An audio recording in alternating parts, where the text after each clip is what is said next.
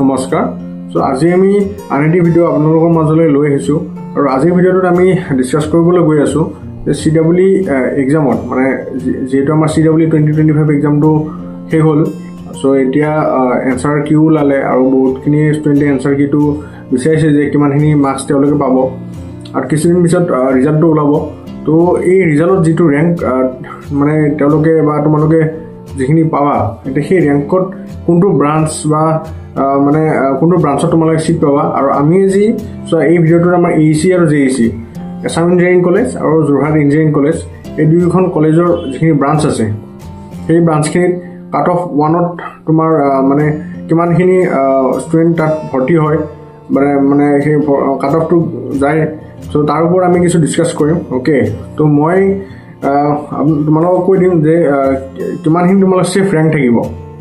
কাৰণ যেতিয়া ৰিজাল্টটো দিব তাত মাৰ্কসটো অনুসৰি তোমাৰ এটা ৰেংক থাকিব আৰু এইটো কথা মই ৰখা চোৱা মানে যেটো মাৰ্কস পাবা তাৰ বিপৰীতে এটা ৰেংক পাবা আৰু সেই ৰেংকটো তুলনা কৰিয়ে তোমালোকৰ এখন কলেজ মানে যিকোনো কলেজত হওক তাত এটা ব্ৰাঞ্চত তোমালোকে সিট পাবা আৰু সেই যেটো ব্ৰাঞ্চ মানে তাত ডিপেন্ড কৰিব যে তোমাৰ ৰেংকটো কেনেকুৱা হয় ওকে সো বহুতখিনি ষ্টুডেন্ট এনেকৈ ভাবে যে মানে মুকু আগৰ ভিডিওবিলাকত কমেন্ট কৰি আছিল যে দাদা এনেকুৱা এটা মাৰ্কস পাইছো তো ইয়াত কি ৰেংক হ'ব তো একচুয়ালি ৰেংকটো এনেকুৱা প্ৰেডিক্ট কৰিব নোৱাৰি অনক মই আগতে এটা কথা কৈছিলো যে তোমালোকৰ যদি পেপাৰখন অলপ সহজ হৈছে বা মিডিয়াম লেভেলৰ হৈছে আৰু কম্পিটিশনটো বেছি তেনেহলে তোমালোকৰ বহুত বেছি নম্বৰ লাগিব এটা ভাল ৰেংক আনিবলৈ আৰু যদি পেপাৰখন ডিফিকাল্টি আছিল আৰু ষ্টুডেন্টৰ কম্পিটিশনটো কম আছিল তে কম মাৰ্কসতে তোমালোকে এটা ভাল ৰেংক পাবলৈ মানে সক্ষম হ'বা এটা মই যদি মোৰ কথা কও 2023 কথা কও সো তাত আমাৰ কি হৈছিল যে 158 মাৰ্কসত যেটো মোৰ মাৰ্কস আছিল এৰাউণ্ড 158 মাৰ্কসত মই 280 ৰেংক পাইছিলো মানে 158 মাৰ্কসত 280 ৰেংক পাইছিলো কাৰণ আমাৰ সময়ত পেপাৰখন টান আছিল কাৰণ বহুতে এনেকুৱা কমেন্ট কৰিছিল যে আমাৰ মানে নেশনেল লেভেল এন্ট্ৰেন্স এক্সাম হয় সেইবিলাকতকৈ টান এনেকুৱা হয় হ'ব পাৰে কাৰণ কোৱেশ্চনৰ ডিফিকাল্টি লেভেলৰ ওপৰত ডিপেন্ড কৰে আৰু 2024 ত যদি চাব যাও যেটো কাউন্সেলিং হ'ল তাত কি হয় বহুত বেছি নম্বৰ লগা হৈছে এটা সেই সেম ৰেংক আনাৰ কাৰণে যেটো 280 ৰেংক মই পাইছিলো সেই ৰেংকটো কাৰণে মানে প্ৰায় 200ৰ কাষত মাৰ্কস আনিব লগা হৈছে তো এটো ভেৰাই কৰে সো আলটিমেটলি তোমালোকৰ ৰেংকটো কনস্ট্যান্ট থাকে যে ইমান ৰেংকত প্ৰত্যেকবাৰে ইমানখিনি ষ্টুডেন্ট মানে ভৰ্তি হয় তো আমি ৰেংকৰ কথাবিলাক কৈ যাম আৰু মই তোমালোকক ইয়াতে সেফ ৰেংক বিলাক কৈ যাম যে যেটো ৰেংকৰ তলত থাকিলে তোমালোকৰ এই ব্ৰাঞ্চত সিট পোৱাৰ ফুল চান্সেছ থাকিব ওকে এই ভিডিওটোত আৰু তলত তোমালোকে স্ক্ৰিনত দেখিবা তাত যেটো কাট অফ অৰিজিনাল কাট অফটো গৈছিল actual cut off last year so তলত স্ক্ৰিনত দেখা কাট অফ আৰু মই কোৱা কাট অফটো ভেৰাই হ'ব কাৰণ মই এটা সেফ ৰেংকটো কম আৰু তাত তোমালোকৰ যেটো একচুয়াল ৰেংক যেটো লাষ্ট ইয়াৰ হৈছিল হেতু তোমালোকে দেখাব পাৰা সো বলা আমি কন্টিনিউ কৰো তো এতিয়া যদি মই AEC কথা কওঁ Assam ইঞ্জিনিয়াৰিং কলেজ সো তাত কাট অফ ৰাউণ্ড যেটো 1 আছিল তাত সিভিল ইঞ্জিনিয়াৰিং ব্ৰাঞ্চত কি হয় তোমাৰ জেনাৰেল ক্যাটাগৰীৰ কাৰণে এৰাউণ্ড তোমালোকে যদি মানে 400 ৰেংকৰ তলত তোমালোকে মানে ৰেংক থাকে তেতিয়াহলে তোমালোকে আৰামছে এটো তাত সিট পাব পাৰিবা নেক্সট তোমাৰ OBC বা MOBC তেওঁলোকৰ কথা যদি কও তো তেওঁলোকৰ যেটো মানে প্ৰেডিক্টেড ৰেংক হ'ব এৰাউণ্ড 80-50 তো 850 ৰ কাষত যদি তোমালোকৰ থাকা তেতিয়াহলে সিভিল ইঞ্জিনিয়াৰিং মাৰ্কস পাই যাবা সেই ক্যাটাগৰীৰ কাৰণে নেক্সট তোমাৰ SC কথা যদি কও মানে SC যদি সিভিল ইঞ্জিনিয়াৰিংৰ ব্ৰাঞ্চত খোম বিচাৰে in the cut off round 1 মানে কাউন্সেলিং 1ত যেতিয়া তেওঁলোকৰ ৰেংক এৰাউণ্ড 1300 থাকিব লাগিব আৰু 1300 থাকিলে তেওঁলোকে সিটটো পোৱাৰ ফুল চান্সেছ থাকিব নেক্সট ST এটা দুটা থাকিব এটা প্লেন আৰু হিলছ প্লেনৰ ক্ষেত্ৰত প্ৰায় 1100ৰ কাষত থাকিলে তেওঁলোকে এটা মানে পোৱাৰ খুব ভাল চান্সেছ এটা থাকিব আৰু নেক্সট আমাৰ হিলছৰ কথা যদি কও তেওঁলোকৰ ৰেংক 2000ৰ কাষত থাকিব লাগে তেতিয়া তেওঁলোকে ফাৰ্স্ট যেটো মানে কাউন্সেলিং হ'ব তাতে সিভিল ইঞ্জিনিয়াৰিং ব্ৰাঞ্চত সিট পাব তো মই তলত স্ক্ৰিনত তোমালোকে দেখা পাইছা আৰু এই যিখিনি সেফ ৰেংক সেইখিনি মই কৈও দিছো সো এটা নেক্সট মেকানিক্যাল ব্ৰাঞ্চত যদি কও আমাৰ AEC মেকানিক্যাল ইঞ্জিনিয়াৰিং ব্ৰাঞ্চত তাত জেনাৰেলৰ কাৰণে safe score safe rank not score the rank will be around 400 okay below 400 so if you are near to or below 400 then you will definitely get from general category in mechanical engineering branch then OBC by MOBC কথা যদি কও তেতিয়া হলে তোমালোকৰ around 850 near to 850 rank যদি থাকে then তোমালোকে তাত পোৱাৰ ফুল চান্স থাকিব SC হলে around 1000 rank so 1000 rank কাষত যদি থাকে then তোমালোকে মেকানিক্যালত সিট পাবা নেক্সট তোমালোকৰ ST প্লেনৰ ক্ষেত্ৰত যদি এই ব্ৰাঞ্চটো কথা কও তাত হ'ব তোমালোকৰ এৰাউণ্ড 1200 ৰেংকত তোমালোকে এই ইঞ্জিনিয়াৰিং ব্ৰাঞ্চত চিট পাবা নেক্সট তোমালোকৰ যদি মই হিলছৰ কথা কওঁ এছটি হিলছ তেতিয়াহ'লে তোমাৰ 3000 বা 3100 কাষত যদি থাকে তেতিয়াহ'লে তোমালোকে পোৱাৰ চান্স বহুত ভালদৰে থাকিব নেক্সট তোমাৰ CSE কথা কওঁ কাৰণ AEC CSEটো মোষ্ট ডিমাণ্ডিং হয় আৰু তাত চিটটো কম হয় চ' বহুত ভাল ৰেংক লাগে তাত চিট পোৱাৰ কাৰণে চ' তাত আমাৰ জেনেৰেল কেটেগৰীৰ কাৰণে এৰাউণ্ড আমাৰ মানে ৰেংক 80 বা তাৰ তলত থাকিলে তোমালোকে চিট পাবা okay CSE rank bill' if near to or below rank 80 then you will get in CSE next tomar OBC MOBC kane he CSE engineering branchot tomar 90 rank thakile bhal hoy so 90 tolot ba tar kahot thakile tomaloke seat to por full chance thakibo next tomar SC category below 86 rank so 86 or rank or jodi thaka then paba then tomar ST jitu plain hoy tar kane tomar around 391 rank thakile bhal hoy aru jitu ST hills tar kane around তোমালোকৰ মানে CSE কাৰণে প্ৰায় 2200 ৰ কাষত যদি থাকে তেতিয়াহ'লে তোমালোকে চিট পাবা আৰু হিলছৰ কাৰণে অলপ মানে ৰেংকটো অলপ বেছি ৰেংকটো পাই যায় নেক্সট মই যদি এতিয়া ক'বলৈ যাওঁ যে IP engineering ব্ৰাঞ্চত industrial production and engineering ব্ৰাঞ্চত so' IP ব্ৰাঞ্চত আমাৰ জেনেৰেল কেটেগৰীৰ কাৰণে কাট অফ মানে কাউন্সেলিং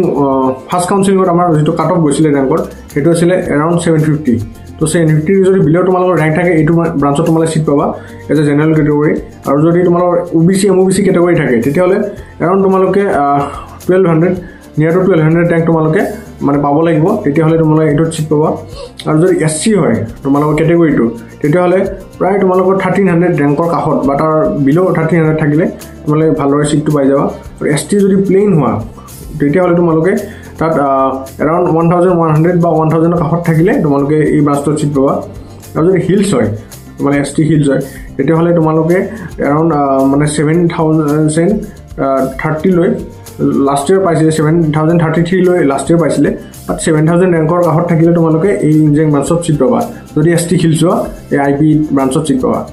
আৰু যদি ইনষ্ট্ৰুমেণ্টেশ্যন ইঞ্জিনিয়াৰিঙৰ কথা কওঁ আমাৰ AEC তেতিয়াহ'লে জেনেৰেল কেটেগৰীৰ কাৰণে লাষ্ট তোমালোকৰ চিফ্ট যিটো ৰেংক হ'ব 600 তো 600 ৰ তলত বা 600 ৰ কাষত থাকিলে তোমালোকে ইয়াত চিট পোৱাৰ ফুল চান্স থাকিব নেক্সট তোমাৰ যিটো OBC বা MOBC তেওঁলোকৰ কাৰণে মই এইটো ক'ম যে তোমালোকৰ যদি ৰেংকটো 1100 ৰ কাষত বা 1000 ৰ বিলো 1000 বা 1100 ৰ কাষত থাকে তেতিয়াহ'লে then U have a full chance to get in ইনষ্ট্ৰুমেণ্টেশ্যন engineering যেন SC কেটেগৰী যদি মই ক'ব যাওঁ তো এৰাউণ্ড 1200 ৰেংকত যদি কাষত থাকে তেতিয়াহ'লে ইয়াত চিট পাবা এণ্ড ST প্লেইনৰ কথা যদি ক'ব যাওঁ দেন 1400 ৰেংকৰ কাষত থাকিলে ইয়াত চিট পাবা বা 1400 বা 1400 ৰ তলত অ'কে কাৰণ 1400 টো মেক্সিমাম বা লাষ্ট ইয়াৰ 1472 ৰেংক গৈছিলে তাৰ যদি 1400 ধৰি লওঁ আৰু তাৰ তলত যোৱা তেতিয়াতো অভিয়াছলি পাবাই ন নেক্সট তোমালোকৰ যদি ST হিলছৰ কথা কওঁ এই ব্ৰাঞ্চটোত এৰাউণ্ড 3500 ৰ কাষত বা মানে 3500 ৰ বিলত থাকিলে তোমালোকে চিট পোৱাৰ ফুল চান্স আছে নেক্সট আহিলে মই ইলেক্ট্ৰিকেল ইঞ্জিনিয়াৰিং চ' গোটেই ইলেক্ট্ৰিকেল ইঞ্জিনিয়াৰিং পঢ়াৰ ইচ্ছা কৰে তো তেওঁলোকৰ কাৰণে জেনেৰেল কেটেগৰীৰ যিটো ৰেংক আছিলে আমাৰ CEE কাউন্সেলিং 1ত লাষ্ট ইয়াৰ 2024ত চ' তাত আমাৰ আছিলে 366 অ'কে চ' যদি তোমাৰ ৰেংক 350 কাষত বা বিলো 350 থাকে then U have definitely A chance to study in electrical engineering branch of AEC okay and if you are from OBC and MOBC then tomar to rank or 680 বা 680 তলত থাকিলে এটা সেফ rank বুলি মই ভাবো তো ইয়াৰ কাষত মই আনিব চেষ্টা কৰিবা আৰু যেটো SC হয় SC কেটেগৰীয়ে যেটো ইলেক্ট্ৰিক ইঞ্জিনিয়াৰিং ব্ৰাঞ্চৰ কাৰণে তোমাৰ লাষ্ট ইয়াৰ যেটো কাট অফ আছিল প্ৰায় 901 আছিল বাট তোমালোকে যে 900 তলত আহে below 900 then you have a full chance this time also so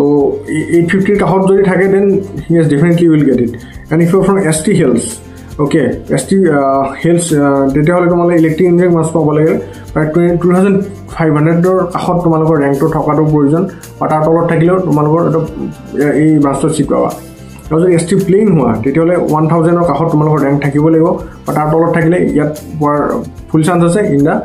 counselling round 1 then আমি কেমিকেলত যদি কথা ক'বলৈ যাওঁ তেতিয়া জেনেৰেলৰ কাৰণে এৰাউণ্ড 550 পৰা 570 তাৰ কাষত বা তাৰ যদি তলত থাকে তেতিয়াহ'লে ইয়াত জেনেৰেল কেটেগৰী চান্স পাবা তো 570 আমি সেফ ৰেংক বুলি ধৰি ল'ব পাৰোঁ নেক্সট তোমাৰ OBC বা MOBC তো তেওঁলোকে যদি কেমিকেলত সোমাব বিচাৰে দেন তেওঁলোকে 1100 বা 1000 ৰ কাষত বা তাৰ তলত ওকে বিলো দিছ ৰেংক যদি আহে তেতিয়াহ'লে চিট পাব যেন মই SC কেটেগৰীৰ কথা যদি কওঁ কেমিকেল ইঞ্জিনিয়াৰিং ব্ৰাঞ্চত প্ৰায় 1200 ৰেংকৰ কাষত যদি বা তাৰ তলত থাকে তেতিয়া তেওঁলোকে সিট পাব আৰু ST প্লেইনছ সকলে প্ৰায় 1400ৰ তলত যদি থাকে দেন তেওঁলোকে সিট পাব আৰু যদি হিলছ খিনিয়ে প্ৰায় 4000ৰ লাষ্ট ইয়াৰ 4121 হৈছিলে বাট 4000ৰ তলত থাকিলে সিট পোৱাৰ ফুল চান্সেছ আছে chemical engineering ব্ৰাঞ্চত from ST hills so electronics and telecommunication engineering branch এইটো আমাৰ এছাম ইঞ্জিনিয়াৰিঙত আছে এছাম ইঞ্জিনিয়াৰিং কলেজত তো তাত যিটো জেনেৰেল কেটেগৰীৰ কাৰণে প্ৰায় আমাৰ 188 ৰেংক গৈছিলে সো কাৰণ ইটি ব্ৰাঞ্চটো ইটি CSE এইখিনি ব্ৰাঞ্চ বহুতেই ডিমাণ্ডিঙত আছে তো ইটি ব্ৰাঞ্চত আমাৰ কাট অফ বহুত ভালেই গৈছিলে 188 ৰেংক court গৈছিলে but if you score near to 180 or below 180 then you have definitely chance to study in ET branch in the and get a seat in counseling round 1 okay and if you are from OBC MOBC তেতিয়া হলে তোমালোকৰ rank to প্ৰায় 450 তলত বা কাষত থাকিলে তোমালোকে seat পোৱাৰ full chances থাকে SC হলে তোমালোকৰ rank to প্ৰায় 750 কাষত যদি থাকে বা তাৰ তলত থাকে তেতিয়া তোমালোকে ভালদৰে তাত পঢ়াৰ সুযোগটো পাবা আৰু ST হলে তোমালোকৰ যিটো rank হয় তো 720 বা 700ৰ তলত যদি থাকে ওকে মই এটা প্লেনৰ কথা কৈছো ST প্লেনৰ কথা কৈছো 700 বা 720 তলত যদি থাকে তোমালোকে মানে ইটো ইঞ্জিনিয়াৰিং ব্ৰাঞ্চত সিট পাবা ST হিলছৰ কাৰণে প্ৰায় 3515 গৈছিলে ওকে 3515 গৈছিলে বাট ইফ ইউ স্কোৰ নিয়াৰ two 3500 or below 3500 then you have a chance to study in ET branch of AEC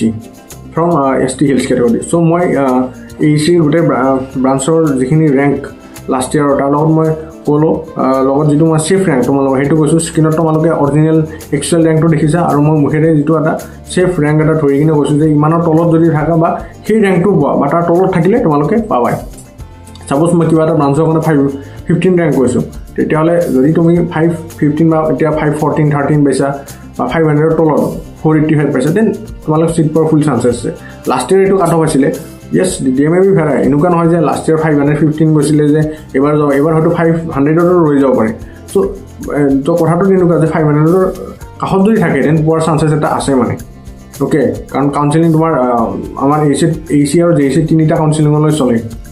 maximum তাতকৈ বেছি নচলে আমাৰ AC JC বাহিৰে বাকি বিলাকত স্পট কাউন্সেলিংৰ সুবিধা থাকে তো বাই চান্স যদি তাত কাউন্সেলিং কৰি নোপাও স্পট কাউন্সেলিংটো সোমাৰ তোমালোকৰ চান্স থাকিব তো এনেকুৱা হল সো আজি ভিডিওটো মই এইখিনিয়ে ক'লো কাউন্সেলিং ৰাউণ্ড 1 কথা আশা কৰোঁ তোমালোকৰ এখিনি সুবিধা হ'ব তো আজি ভিডিওটো ইয়াতে সামৰিছো ধন্যবাদ